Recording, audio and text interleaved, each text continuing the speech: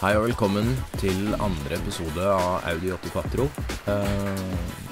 Dette er første episoden der vi faktisk bygger barndomsbilen som jeg vokste opp med når jeg var liten. Ikke samme bilen. Men i dag så skal vi ta for oss å reparere dørene, eller begynne på dørene i hvert fall. Dørene er dårlige, og når vi skal drive og reparere denne, så kommer jeg ikke til å gidde å måtte kjempe med dørene for å komme oss inn og ut av bilen hele veien. Så det er det første vi tar for oss. I denne episoden så tar vi for oss en bak døra. Men mekanismer og alt er ganske likt på alle 4 dørene, sammen med skruer og alt. Så jeg tenker å vise et lite lydklipp. Sånn er døra nå.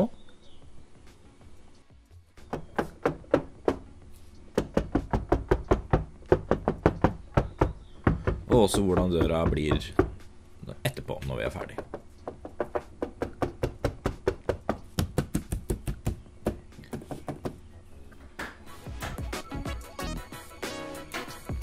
Vi må starte med å ta av dørtrekk. Det jeg har merket hittil på bilen er at det er ganske bra laget. Altså, det er mye festepunkter, det er mye skruer. Jeg viser ikke alle skruene.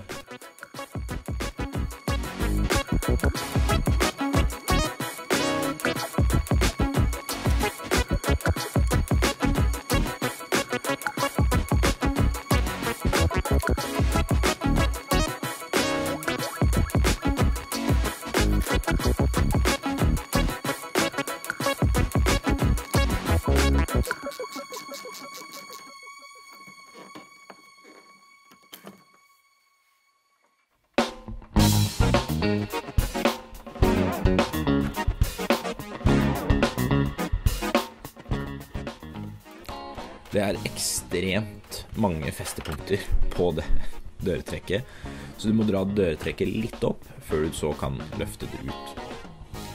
Nå som vi har tilgang, så velger jeg å vaske alt vi kommer til, sånn at down the line så vet vi det at den er god og fin ren innvendig. Bilen er fra 88, så møkkete som man var inni her nå har det da tatt lang tid for at det er blitt til.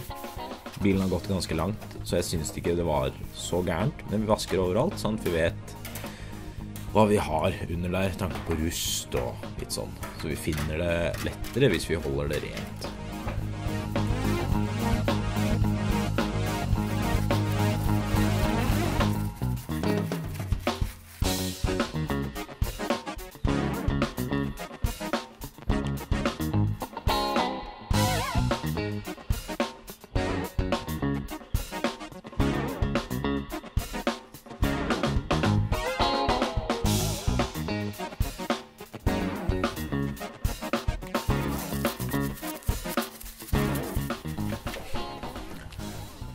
Før vi løsner vindumekanismen så kan det være greit å markere hvor boltene sitter, ganske grundig, sånn at vi nå etterpå igjen lett kan få satt vinduet tilbake på samme plass, spesielt på denne, hvor fitmenten eller plasseringen på vinduet var helt perfekt.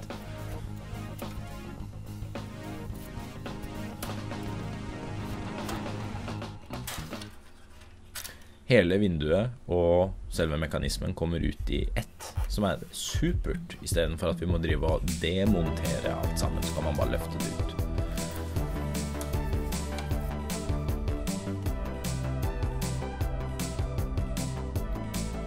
Å fjerne lydisolering er ikke spesielt morsomt. Det tar tid, men flere steder så var den mer eller mindre løs fra før av, så han gjorde ikke alt det han kunne ha gjort. Så derfor er det greit at vi går tilbake inn og legger inn ny lydisoleringsmatte. Jeg har nok kanskje ikke den beste lydisoleringsmatta på markedet, men for vårt bruk så tror jeg dette vil være mer enn bra.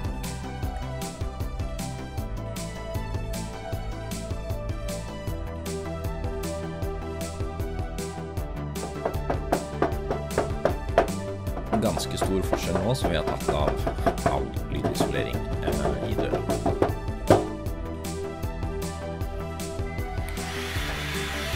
Det er også viktig før vi installerer ny lydisoleringsmatte at vi vasker og får av absolutt alt gammelt, både oljer, fett, gammelt lim, sånn at den nye lydisoleringsmatta har best mulig evne til å bli ett med døra. Det er også greit å bruke en rulle når vi skal presse lydisoleringsmatta ned, sånn at den sitter best mulig, og ikke vil løsne over tid. Hvis den løsner, så hjelper den ingenting. Så her sånn så får vi presset ned hver eneste lille del av lydisoleringsmatta. Vi går også over og vasker alle smådeler grundig før vi setter dem tilbake i bilen.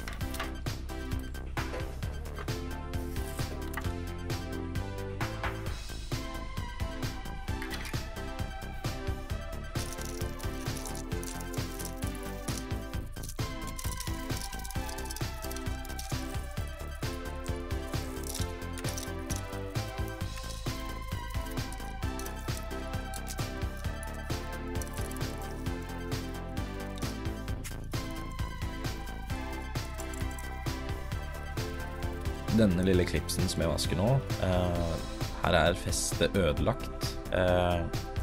3 av 4 av tuppene som holder den der plastikken på plass har røk i. Så dette her er jo en del av lokkemekanismen. Så her pusser vi nå hullet litt større for å sette inn sånn interiør-festeplugg. Jeg kan vise opp et lite bilde av den, siden det ikke er helt i fokus. Så vi pusser litt, setter inn en sånn at vi i stedet kan skru inn festemekanismen, siden den her lå løst knekt av inni i døretrekken når vi dro det av. Så med litt pussing og litt maling så klarte vi å fikse denne ganske fint, og vi har nå fungerende lås bak på døren igjen, eller manuell lås da.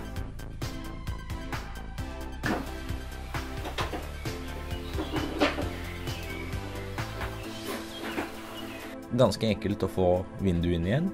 Siden vi har markert opp plasseringen på vinduet, så var det lett å få det til å treffe perfekt.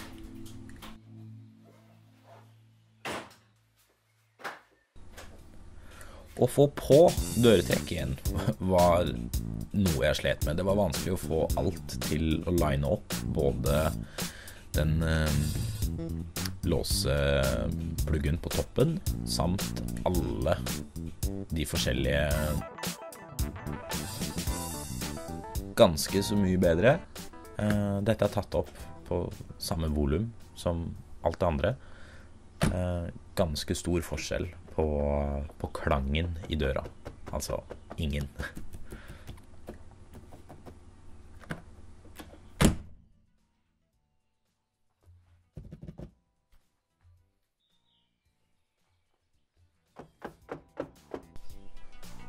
Vi har nå lydisolert 2 av dørene på denne siden, både førerdør og passasjer, eller bakre dør.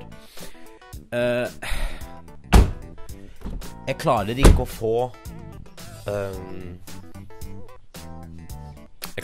få sentral styringen til å fungere, så vi stopper progresjonen på dørene nå.